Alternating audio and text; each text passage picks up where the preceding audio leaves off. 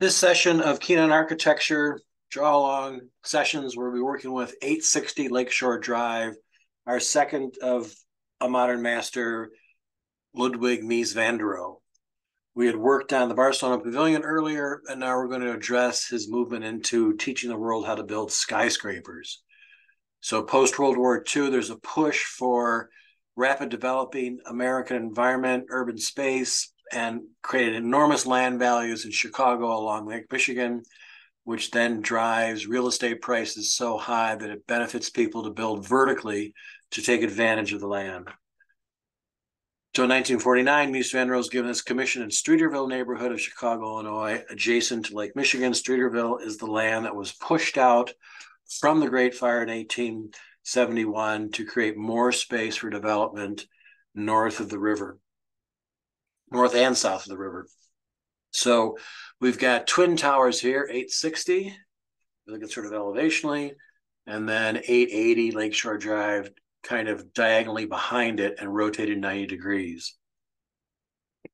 So the system here is fairly easy. They're referred to as the Glass House Apartments, 26 floors, about 250 feet. And obviously the characteristic now is modern international style, high-tech architecture. Mies was famous for his work at the Bauhaus, and then some of his earlier work for the government, for instance, the Barcelona Pavilion we drew earlier. And now in Chicago, when he emigrated to the United States, he landed at the Armour Institute in Chicago, which eventually becomes IIT, the Illinois Institute of Technology. Now, these towers, you can imagine, weren't really admired too much when they were built, yet they went on to become the prototype for steel and glass skyscrapers worldwide.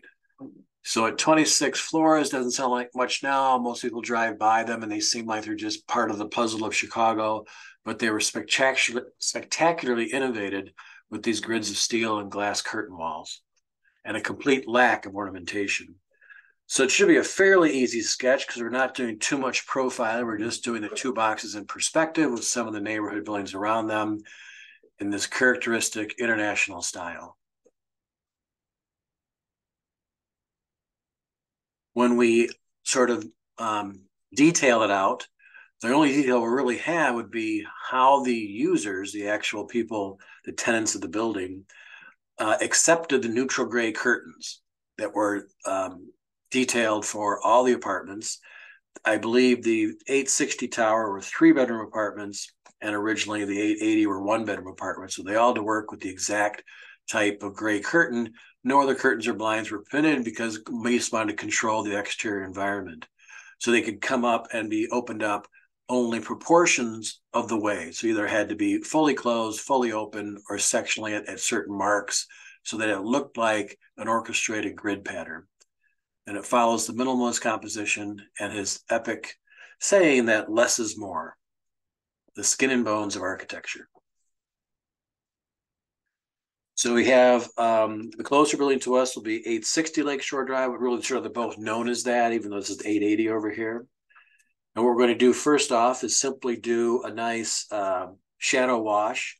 It's kind of a dark black steel base. And we're going to see such a little composition of this side as it goes back in perspective here. But we're simply going to draw that as a tone right now, straight up and down, and we'll detail some highlights in it later. Whereas in the front, we're going to leave white, and we'll detail most of it in terms of line work when we're done with the sketch. Then we'll use the same type of dark tone over here to show the perspective of it, and then some different tones for the rest of the city around it. So probably with your mid-size flat brush, we can go into a pool of color that will be a mixture of blacks and grays like we've done for shadows before, and make it fairly full of water this time to start with as we build up our value from 20% to 90%. So that kind of steely dark blue. We'll make it fairly transparent so we get little bits of light as we kind of detail this out towards the end of the sketch this morning.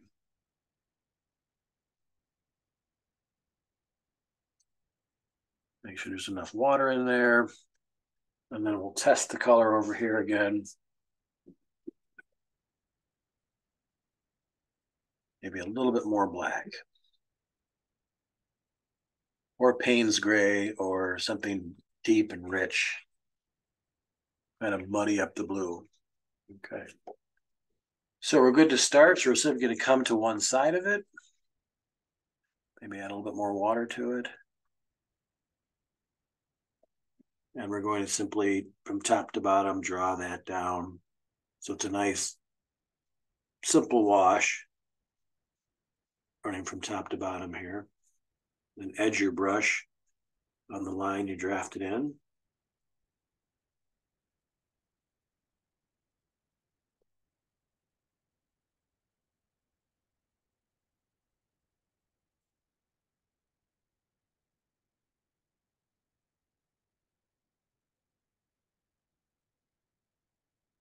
And again, the impurity of the water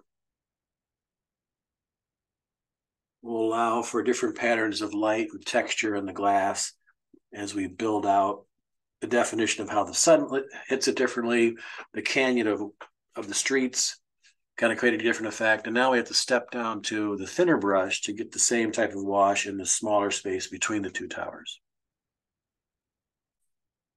So top to bottom there.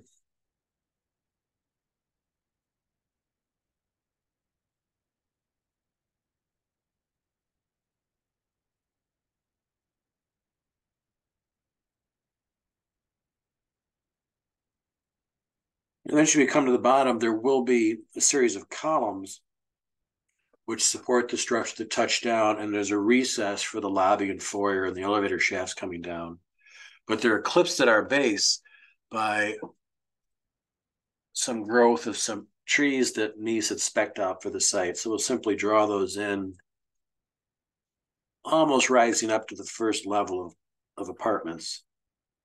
And we'll come in with the green stock later on. So we'll hold that place. Then we'll come a little bit beyond the corner of the box here and use some of the green later. Then they're going to have the bottom of their foliage, and we'll put some singular struts down those later to have them attached to the plaza up front. That wraps around on the back side. There's also one on this side of the corner between that and the neighboring building, and that'll help edge the base here. And we'll probably use a little bit of the sky to edge the corners up here. Instead of having white against white, we'll put some tone in here and some tone on the sky, so there's something to greet the building up at the top.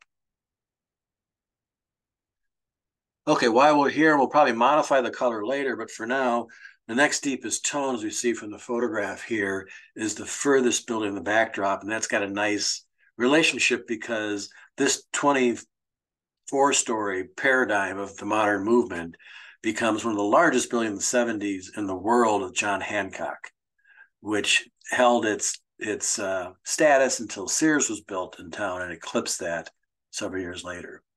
So we'll make this one a little bit deeper because that reads more further black in the distance. And then I'll come in, because it's so far away, we're not going to articulate the fenestration there as much. So we'll leave it just as a tone now. If we put too much detail in the background, we have to put more detail in the foreground. And when we get done, we'll come back in and signify that, because one of the features of John Hancock that's sort of known worldwide are twin radio towers up top.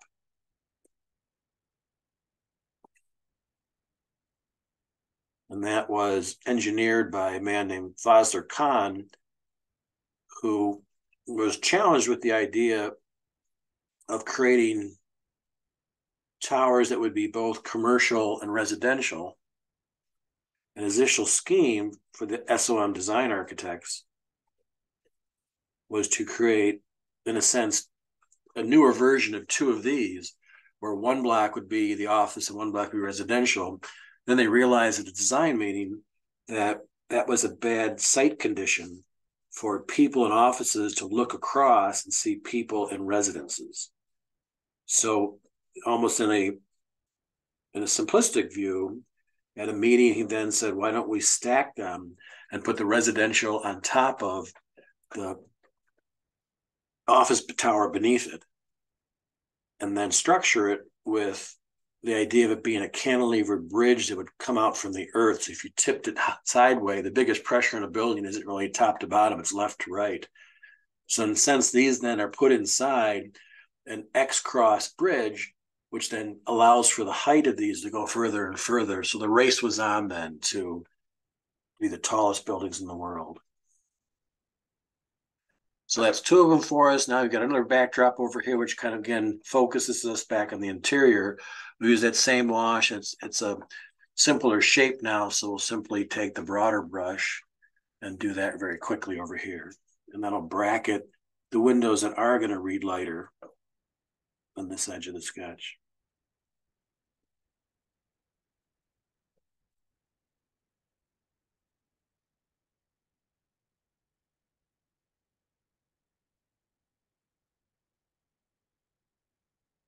There we go.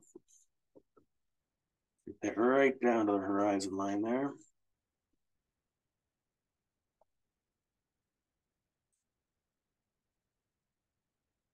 And then we have some idea of how the light's working here. What'll happen is you pick up patterns of light from the south over here, which will come through canyons in the town and light up certain towers at certain levels. And then what 860 picks up on, since it's being shrouded by this tower to the left and not receiving light, it's reflecting lights from the canyon in the glass. And that's part of our detailing we'll put in to enliven the space there.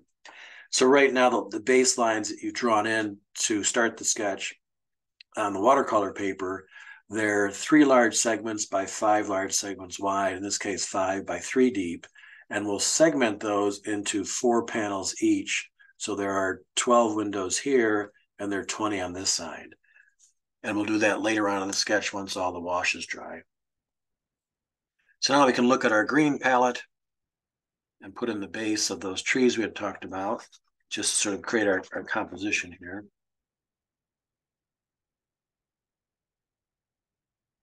And they are ornamental decorative trees, so they're warm and they're close in the foreground. So they can use a little bit of blue-green, but then you can warm them up.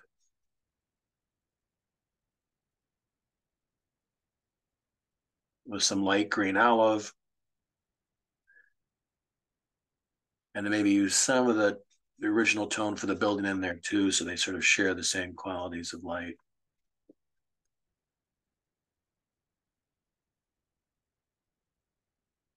We'll test that next to it. It seems a little bit too brilliant. I'll cut that a little bit again with the blue-black we had used. And again, to mute it, we can always mix a dab of red into the green, and that takes it down a notch towards the browns. There we go. Try that. And that seems a little bit more neutralized instead of the kind of grassy green I originally mixed in. So coming over to the front, this will just be our base selection of where we're going to finish the vegetation. And we'll come back in, we'll shape that later on. But that's our placeholder to know we've got to keep that at the base. There is no lawn or green space out front. It's just a concrete deck for it. It's fairly close to Lakeshore Drive as it wraps around this part of the city, makes its bend by Oak Street Beach, then continues up the lake towards the Chicago suburbs to the north. Okay, then we have sort of a white frame building with darker windows here. So it reads just like a gray tone next to this. So we need a lighter wash. So we're going to mix the black with some white to make it more of a warmer gray.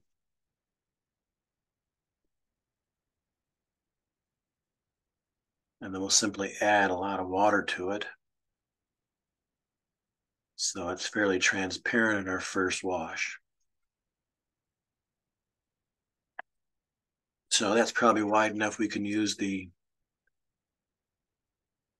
middle flat brush. And since this is fairly dry at the edge now, we can take this one down to show it's on the shade side, because the light is coming from the south past the morning hours, and these buildings face east towards Lake Michigan.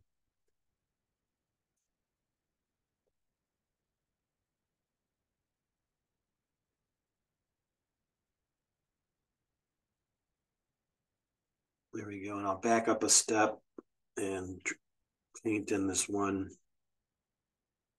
secondary grove of trees that's on the back side of the tower too in a second once that dries.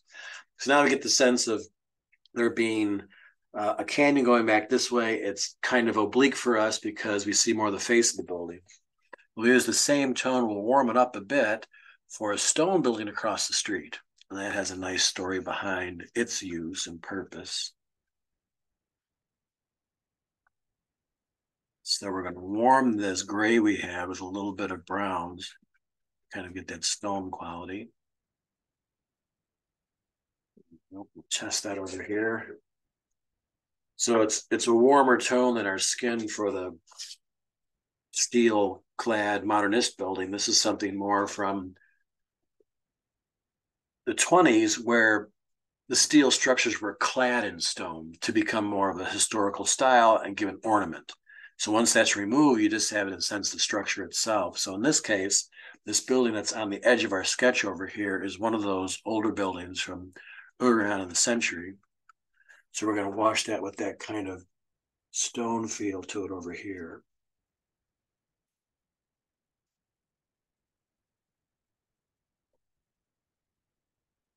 And then that is sort of drift off the left part of the sketch. We're not going to worry about detailing that too much. We'll just keep that kind of innocuous over here, but it is not page white. It's got a little soft tone to it to show a material change. And the same is true over here. This building is clad with a vertical stone, more of a deco interpretation of building tall buildings, and that runs off to kind of page white too. And again, they're not part of the subject, so we may or may not even put fenestration in these, but they're sort of very simple interpretations of stylistic endeavors because it's all steel structure for all these buildings, pre and post Mies van der Rohe. Mies van der Rohe is the one who frees it up. Its truth in the architecture aligns with the aesthetic principles of this international style we've talked about, and particularly those taught at the Bauhaus. It may look like a curtain wall where the actual wall rises up and is the structure as well, but in fact, the windows in this particular case are attached. So it kind of looks like it's the most progressive, but doesn't really make that switch until a little bit later on. Buildings are about 46 feet apart, and the cylindrical grid rests on a 21-foot grid, and they're uniform on both buildings.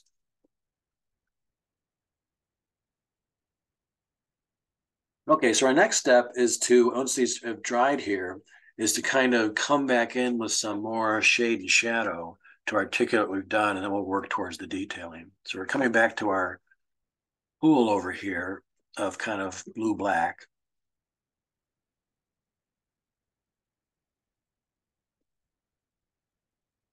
I'm going to make sure there's plenty of water in it this time. So now we're moving from the original sort of 20% of value towards more of our shade value.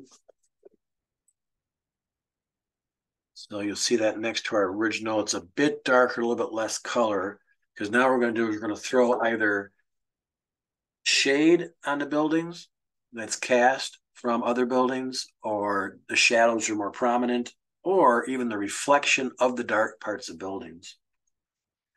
So before that, the little story about the relationship between these and the pride that Mies van der Rohe took in them, you'd think if he was so happy with it, he'd actually move into the space itself. In fact, he bought a flat across the way in this building so he could look at his architecture. Because from obviously inside, you actually can't see the architecture, you see the lake, and that's the whole point of it, where nature is sort of your ornament. In this case, he wanted to be able to look at his pristine, kind of crystalline vertical castles here. So what we're going to do is basically take the line of some of these in terms of their value, and we're going to show some of the reflected quality of changing things happening on this corridor that this building picks up, which kind of makes some of its ornament. When you look up at glass, you don't see the interior unless it's in the evening, but you do see the play of light off that glass.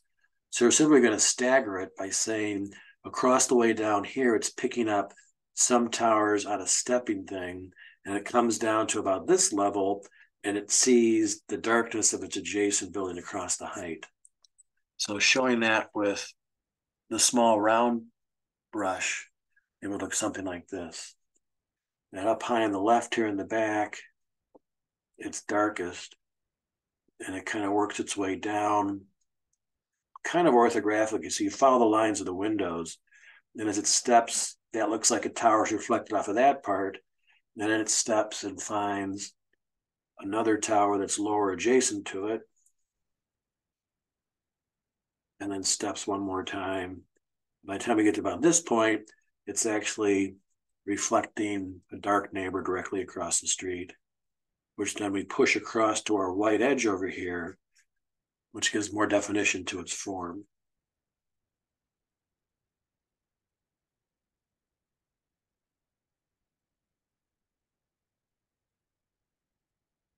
And now we'll end that right there because we're going to retreat a little bit of the sense of the courtyard down here beneath it. Not really a courtyard, but you can actually access an outdoor space beyond the columns that rise up here before you get to the core itself of the lobby and things. So that's one way to kind of articulate that. And the same is happening on the backside of this building, where it's going to have a crisper edge on this edge right when it comes where it meets the rest of the space. So we want to move that from the top on down, and then maybe it comes lighter towards the base here. Just sort of animate those towers. We'll take the top of its neighbor to the west and make it stronger where it meets the sky, and then bleed it back to just the water itself. And then drop that down so it's stronger here.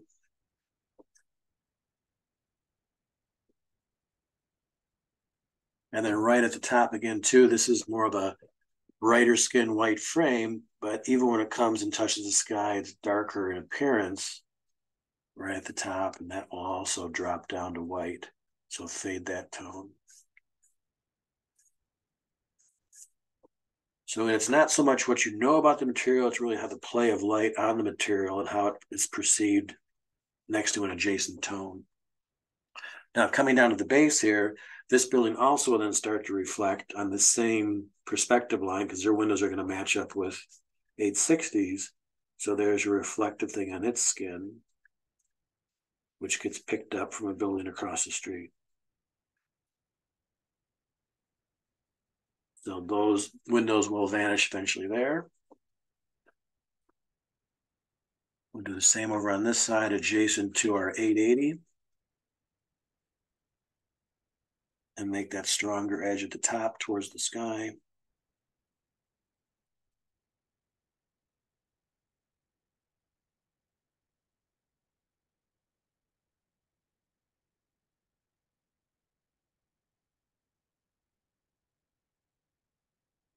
Down. Again, it's a non-subject for us. It's just a neighbor. So we want that to have neutrality. Now we'll come back in with the green again. I'm doing the second layer here. This one could probably even go a little bit further around that corner. And then the backdrop here. And I use the second tone of the green to go at the base to show that the light is being trapped. So that the trees are actually casting shadows on themselves.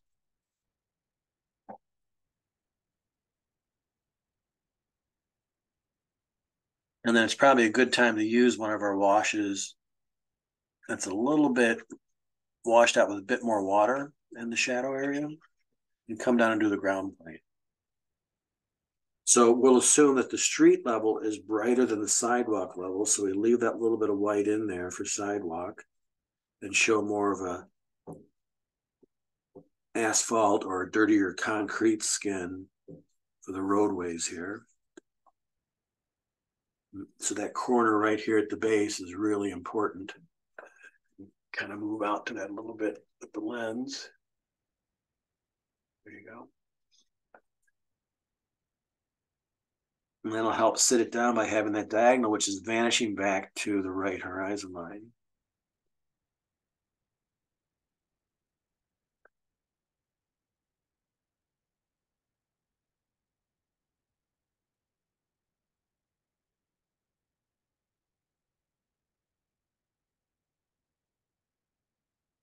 So there's our place for the city now. Now the idea is to go back in and keep doing more in the sketch as time allows. And so the first thing we're going to do is start to articulate what our potential is for the vertical bands here, because that's actually the ornament. It's the play of these gray louvered curtains, which are going to move up and down sequentially at only certain points. You can't put them up at 7 1/8 inch. It has to be exact to whatever the increments are to raise or close them. And so it makes it sort of a mechanistic kind of decoration to show the activity of the people there. So we simply need to take what we've drawn in so far and bisect it twice, and probably do this in pencil here.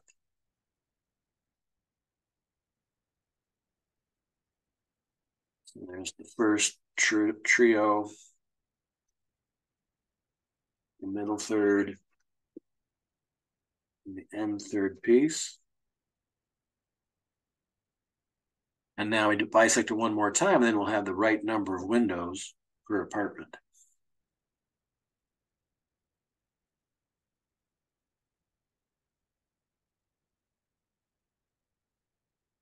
So 4 per apartment. And again, since it's just kind of a quick sketch, it doesn't have to be too precise, but I think you'll find that you can get fairly accurate just doing it freehand here. And it's not really, it's more important to make sure you split the grid in half instead of worrying about trying to vanish to a point well up here, because obviously these vertical lines eventually are going to meet, but it'd probably be maybe 10 feet off the paper up there. So we're far enough away where that isn't too dominant. And now we'll do the other side over here. Even though it's rotated 90 degrees, it still is the same profile of 4 windows per horizontal area. We bisect it once, and then we come back and do it one more time on the way back. 1, 2.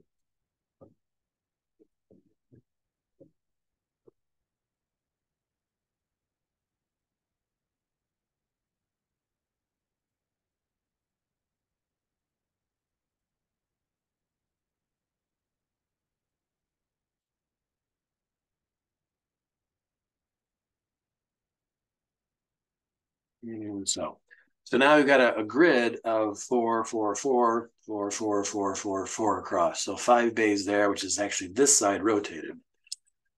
So now we just quietly for 5 minutes then kind of look between the photograph. We're going to do sort of interpretation of this. It doesn't have to be identical thing because obviously it's switching through the course of the day. You want to work from the same type of deep blue over here for the shadow, and then make sure the fine point small brush isn't too thick with water, and just dab back in little bits at a time, and you can change the value per window. So we'll simply look if somebody is in the space, it would fill the value up.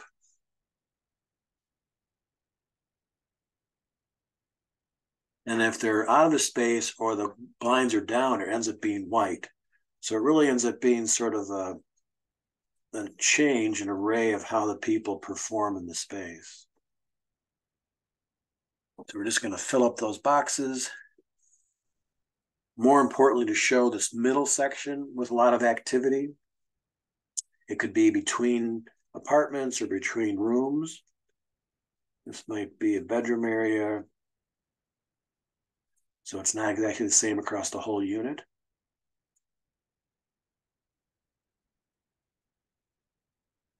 Just make sure you bring those corners down so they have kind of a rectilinear approach. Another way to do this would be to replace your middle one with a flat that's about the size of your round. And that way you could have a little square edge on that. So if I shift to a brush like this, you see it's thin on one side and on the other. Then when you paint it in, it's got a little bit of edge to you already.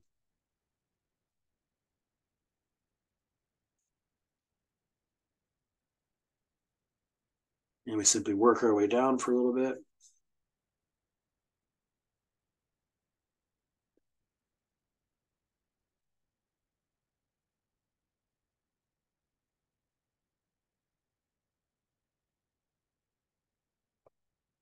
more often than not, you'll do them probably in groups of 4 or 3 that show the rooms used consecutively the same way. So if they raise them or open them, they'd open them all across the length of the room. And typically on this side, they're more open than not because this is the spectacular view to the east, and they look at that great body of fresh water.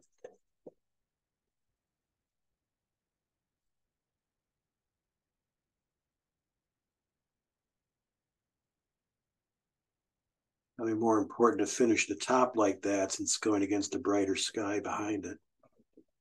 Some value to it.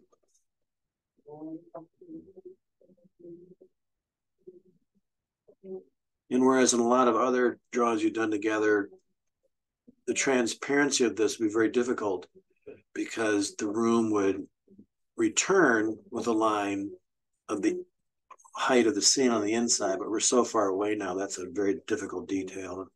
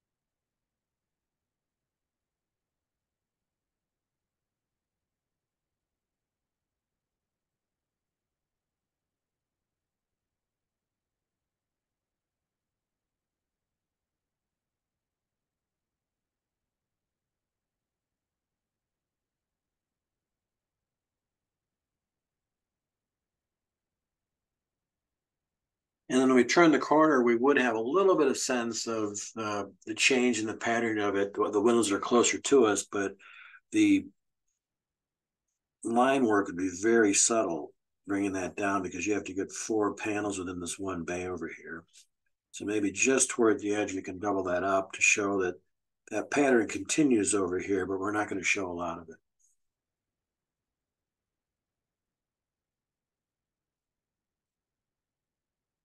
And up here, we just leave it kind of go to the sky as it reflects just the lights up above. And so we're going to spend a little bit of time now detailing the base here because as you can see, there are the steel members that come down and then that center bay that's the actual lobby and access to the building towers. So in a sense, it's in kind of a bit of an exterior room. So that's easy to find because you simply take the underside of the box and vanish it back. So now we see the underside. So dropping down the 4 columns, excuse me, 5 columns on this side. 1, 2, 3, 4, and 5. We can then draw the underside as being darker. So paint in a little area of our deeper value under the tower here.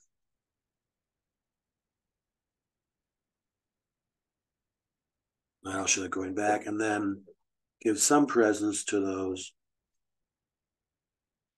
shafts of steel coming down to open up that space.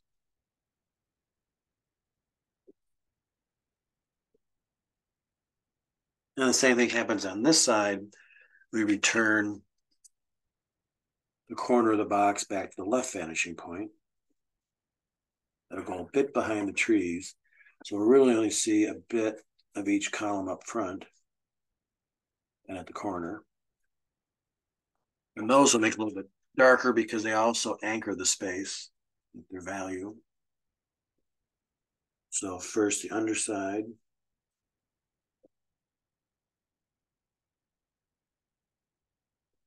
And then the columns.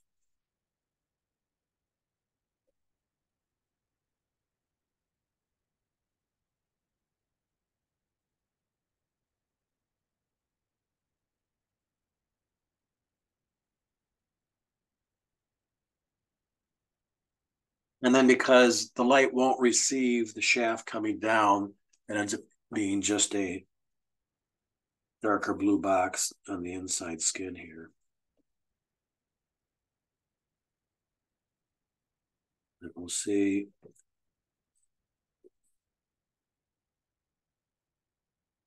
And so that's sort of the feet of our building. This one's kind of eclipsed by the tree line of the front building here that makes a little bit of a courtyard in front of 880.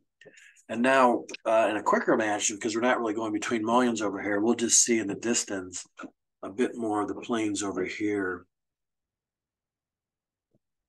working in concert. So the further we get away, the quicker the detailing becomes. We do some pairs, but mostly just sheets of tone on this one.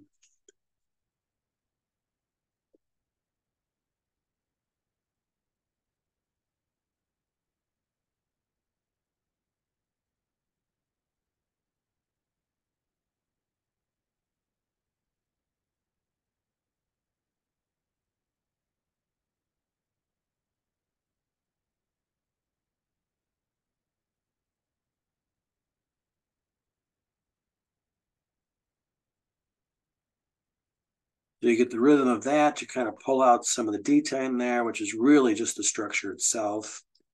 Another sort of key quote from Mies is he referred to the idea in construction is that God is in the details. So the details themselves of how the building was built becomes the sense of the ornamentation. And now we'll come back in as we kind of push. We'll probably be at that 40 or 50% value now. We're going to push towards 70 by taking our shadowing zone here and make sure we have enough of it, the blue-black.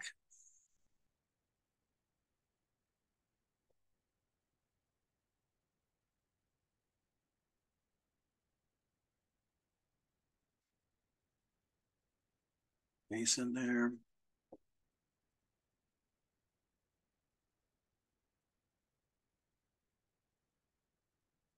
Check it out next to our original one.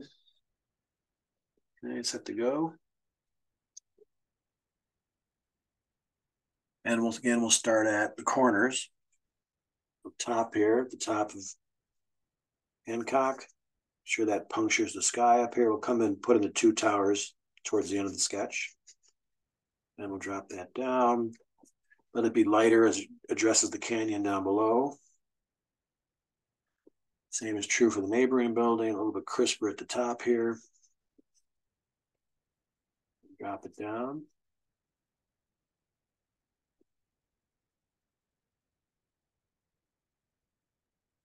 Between the buildings.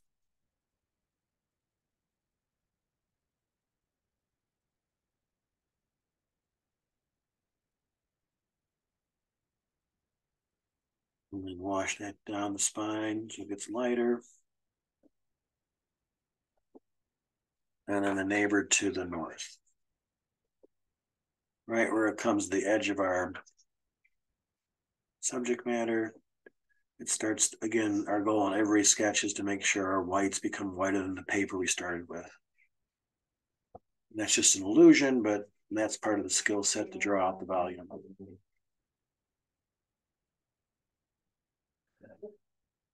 Now we use that to go underside our tree line.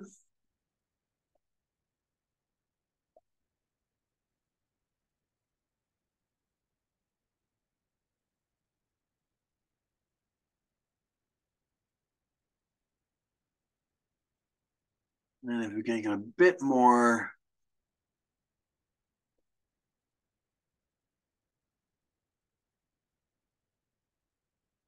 of the paint stock rather than just straight water wash, sort of a drier wash to get to a point where we can kind of delineate, we'll drop the base of the trees, kind of an elegant little thrust to vertical, which will land them in the plaza out front.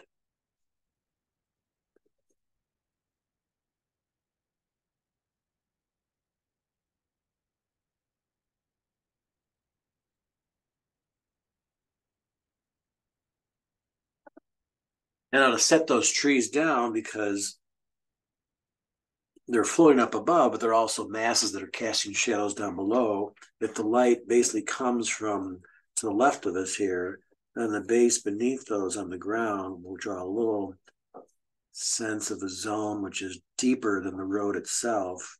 That should set those trees down more and create a space down here. So we kind of environment of almost a three-dimensional volume before you get to the building itself in its entry. And now come in on the underside and make it a little bit stronger. That little sliver of underside of the threshold where you kind of enter the building proper.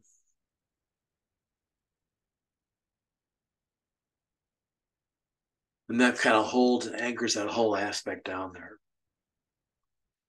So that 70s then kind of gets us to our final point of going the deepest, and that's going to some of the panels that are closest to us, probably this corner section here, because once you see some of the information, it'll just sort of repeat itself in the perceiver's eye here, that we can go darker in some of the rooms.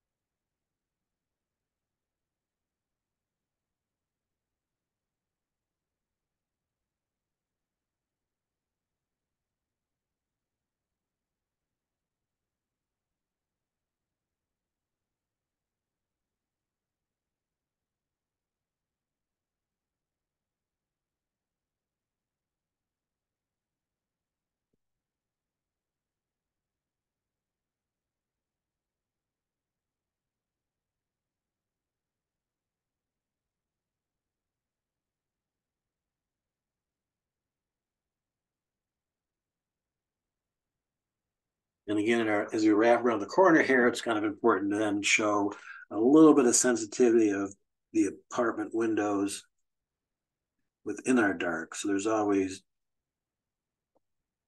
darks and definition in places that are grayed out or part of our tone system to give some kind of texture to that. Maybe a little bit up here in the bright part of it.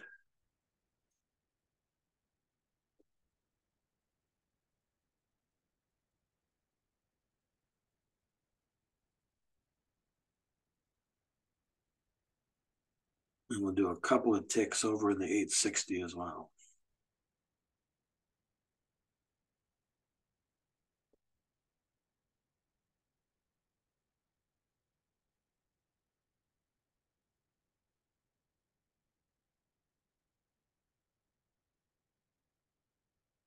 So at the top of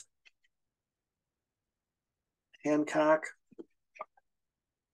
a little more iconic to show those towers here. One sits right about the middle of this. And the tower is wide enough that we won't see the second tower, but it rises up in two sections. We'll make it a little bit broader than real life. And the top of that antenna goes outside of our vision off the paper. So that just needs a little bit of a hint. It's white, but it needs to hold up against the sky, so we'll get a little bit of a value there.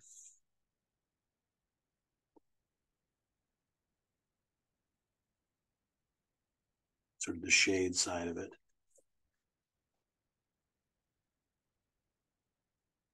And that gives you a hint of what part of this part of Chicago you are once you see the iconic Hancock down the road there. Coming to the base, because now we can cast some shadows across the street that are being thrown by the towers here. So now vanishing back to the left point, we show light gray, moving across here. And that's why this ends up being in shadow over here because of the buildings on the left, which we don't really see. And then right to the base of this tower,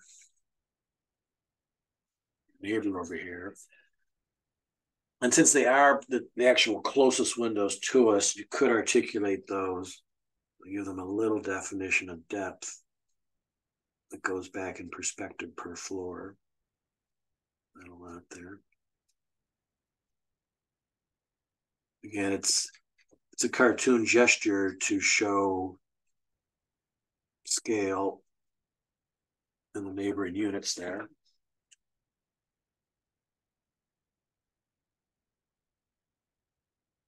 And now we'll come in for one last little zone of dark, and we should be about finished.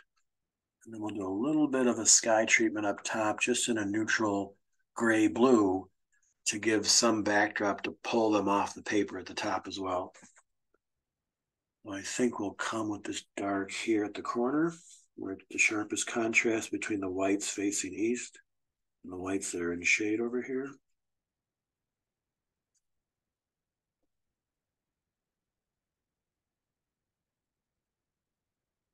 We'll come to the top and go a little bit darker too with some tones. Just enhancing all of our edges. All the shoulders of the project need more definition.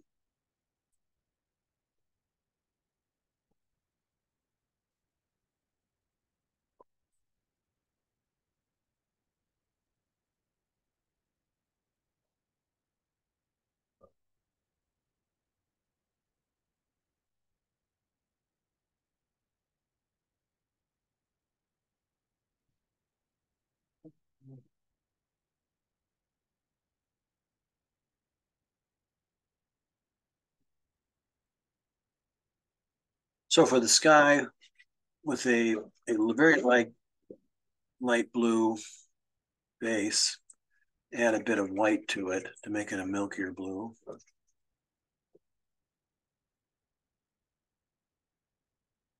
And enough water to make sure it moves quickly across that area. It's such a small space, you better do a wet on wet wash, but just some milky, cloudy gray. And we'll leave some white between those. So probably it's a small enough area even to use the round brush.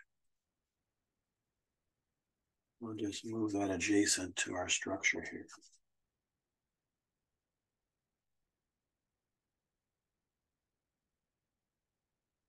Right through Hancock's Tower and this little crevice. And then continue over here and push that tone right to the edge of the white skin.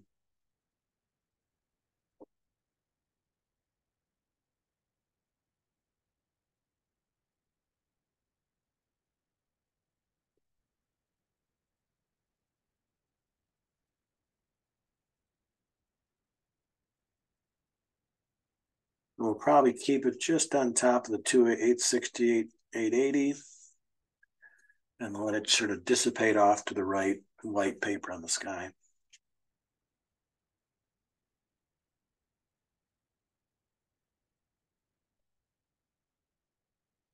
If you add a little bit more on top of the first wash, you can create some sort of horizontalities if it's moving back and going deeper behind the buildings.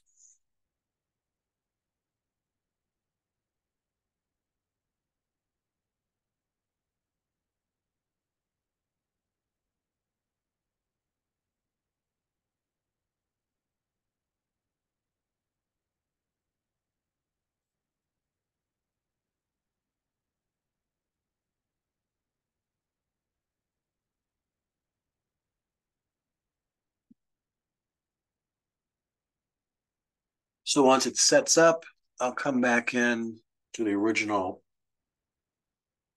drafting unit I had to do baselines. That was probably a 3-point. I'm going to use a 5-point just to come back in, not with the water wet now, that would make it splay. But when it's dry, you set up and just go to the edges and everything that creates space, just box that out. Maybe a little detail with line work with some of the closer windows to me, and then we should be done.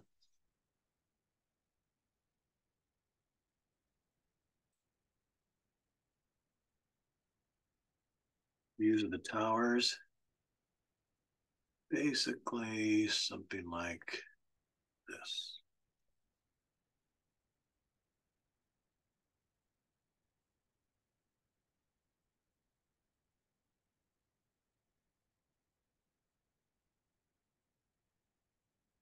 Come up from the bottom.